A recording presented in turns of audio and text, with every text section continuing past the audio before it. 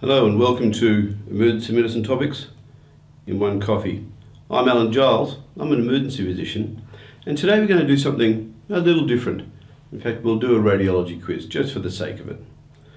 What I'll do is I'll show you the image, I'll give you a pregnant pause, maybe some thinking music, and then you can write down what you think the answer is. I'll tell you the answer, and if you've got it right, give yourself a mark and we'll tally them up at the end. Sounds pretty easy? Let's get into it. So the first question, have a look at these two x-rays. What do you think they show?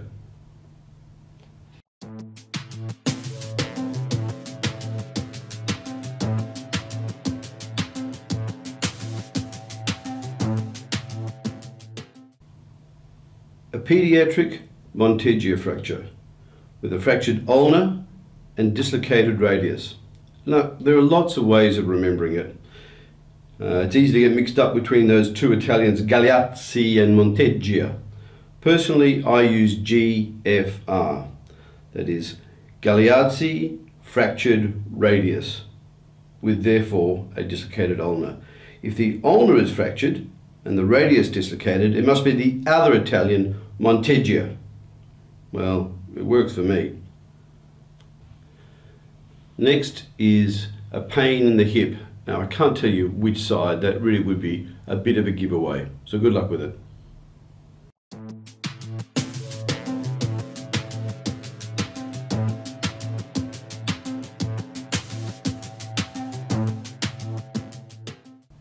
It shows a right SUFE, S-U-F-E, slipped upper femoral epiphysis.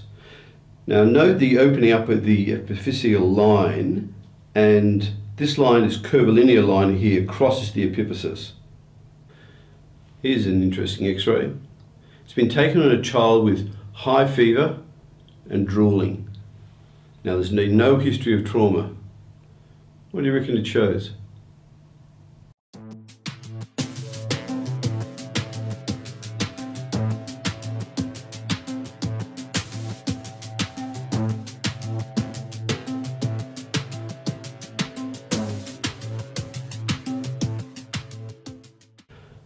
Well, there's a massively enlarged retropharyngeal space. It looks dislocated at C2, C3, but that's just pseudo-subluxation with a bit of demineralization of the anterior longitudinal ligament. What do you reckon the cause is? I'll give you an extra point if you can tell me. Retropharyngeal abscess. Look, I didn't say it was all going to be easy. Next. How you describe this nasty pelvic fracture following a high-speed motor vehicle accident?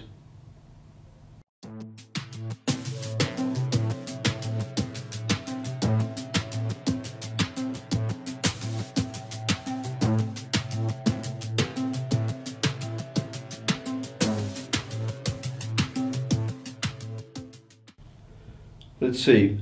I reckon there's three potential points you could actually get from this x-ray. Firstly, the right hemipelvis is opened up. I can see an IDC, and there's a rapid infusion cannula in the femoral vein. There's a big chance of bleeding out from vascular injury. So if you've got all those three, I'll give you 3 points. Moving on, how about a radiation multiple choice question? Answer me this. How much background radiation do you get exposed to every year?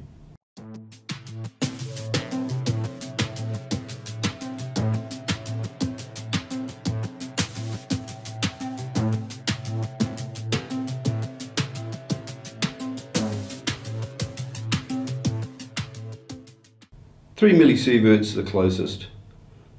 A 2-view chest x-ray, give you an idea, gives you about 0.1 millisieverts.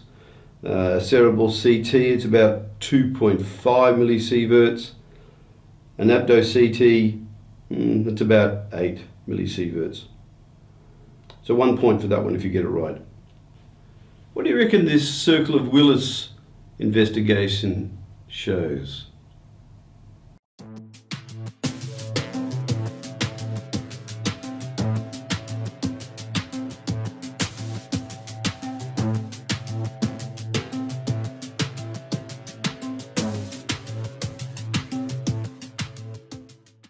Well, it shows obstruction of the basilar artery. Could really do with an interventional radiologist pretty quickly. 1 point for that. This young lady presented with a cough, some shortness of breath and a fever. What do you reckon this frontal chest x-ray shows for 1 point?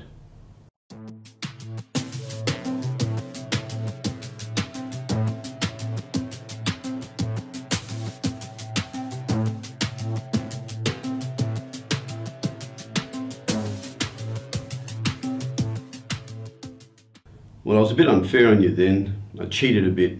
I didn't tell you that she's an IV drug user. So here she has multiple staph abscesses. These little circular guys you can see here. IV vancomycin was used. 1 point. The gentleman who had this CT scan taken of him had to be rapidly moved from the CT scanner and treated. What does the CT scan actually show?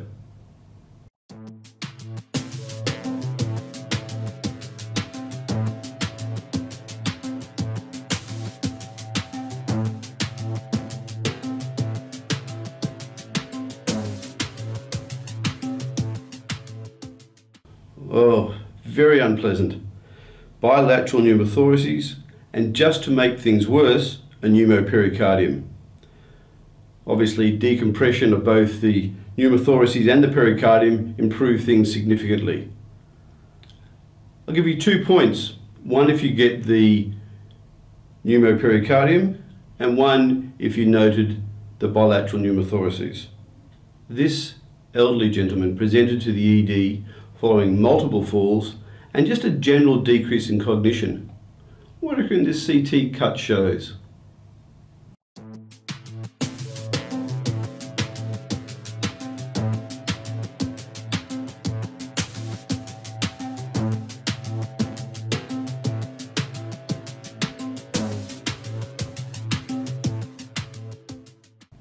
It shows bilateral, acute on chronic subdurals. Note the subdurals extending in a curved shape beyond the cranial sutures and the heavier new blood layering out as the gentleman was lying flat on the CT table. I'll give you 1 point for noting that it was bilateral subdurals and another point for noting that it was acute on chronic subdurals. So that's 2 points if you get that one right. What 3 things can you see on these x-rays of a motorbike rider who's come a cropper?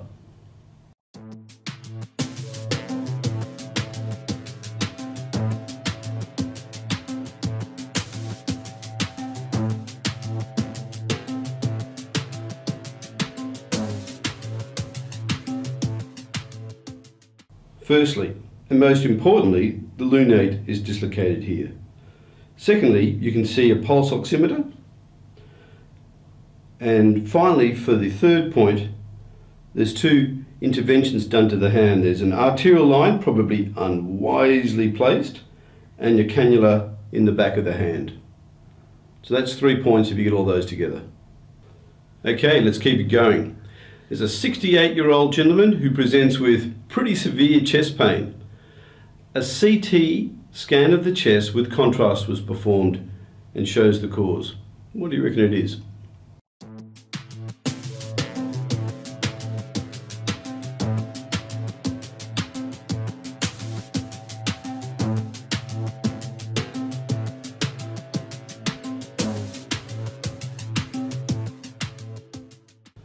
Well, it certainly does show a cause for the chest pain, a dissection of the ascending aorta, with contrast here and a thrombus here. Incidentally, the descending aorta over here looks okay. OT beckons. Moving away from the chest now, here's 2 x-rays, 2 different patients, 2 different pathologies, both with distended abdomens. What do they show? 1 point for each if you get them right.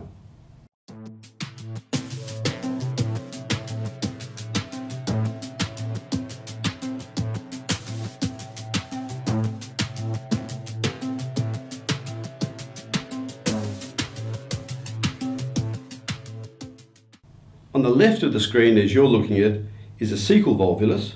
On the right, a sigmoid volvulus. 2 points if you get them both. Onward we go. Here's a CT cut of a 46-year-old with right loin pain. What two things can you see?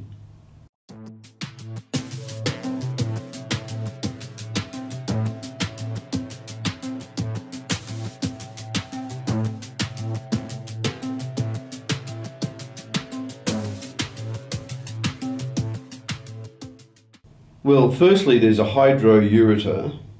Secondly, here we can see some perinephric stranding. The patient, of course, has got renal colic with an obstructing stone. 2 points. I don't think this next one's too hard. It's an obese man who's presented with shortness of breath, a little bit of chest tightness, and lightheadedness with a blood pressure, systolic blood pressure of 80. A CT of his chest was done with contrast. What do you think?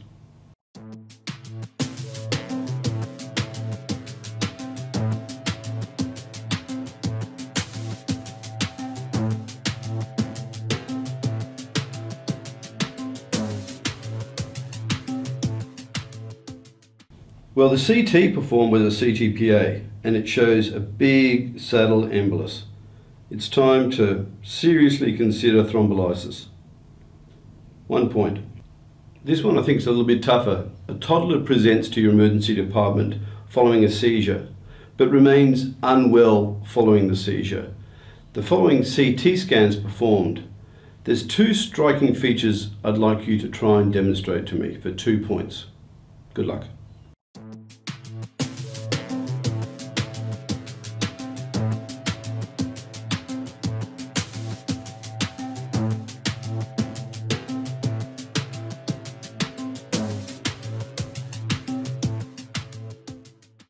Okay, so those two striking findings.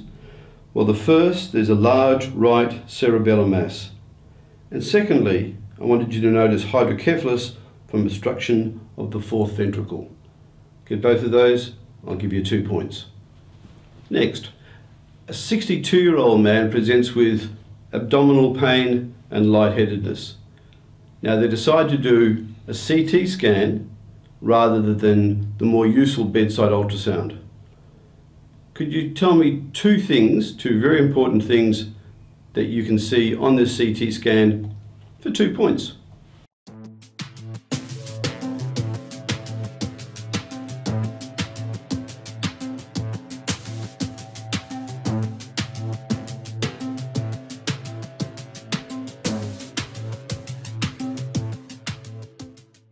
Okay, well you can see the aortic aneurysm with contrast inside it and thrombus.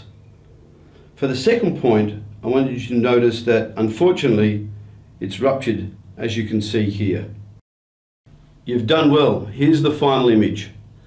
So this is of an elderly lady who felt really unwell following a bout of vomiting. She's got shortness of breath, she's got some chest pain, and she's hypotensive. Have a look at this CT scan. There's two things I'd like you to see on the CT scan, so that's for 2 points. And the final point is for what is the underlying problem that's caused this. So I'll give you 3 points.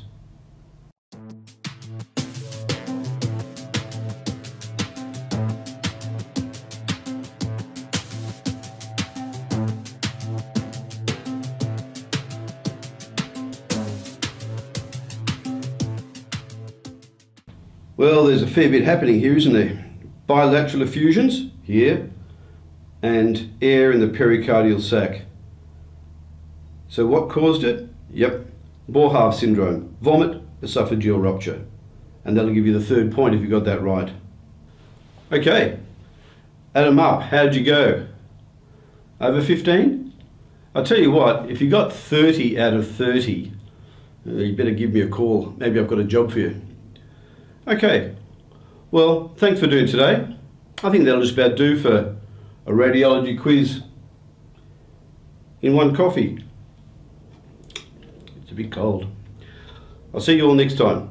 Cheers.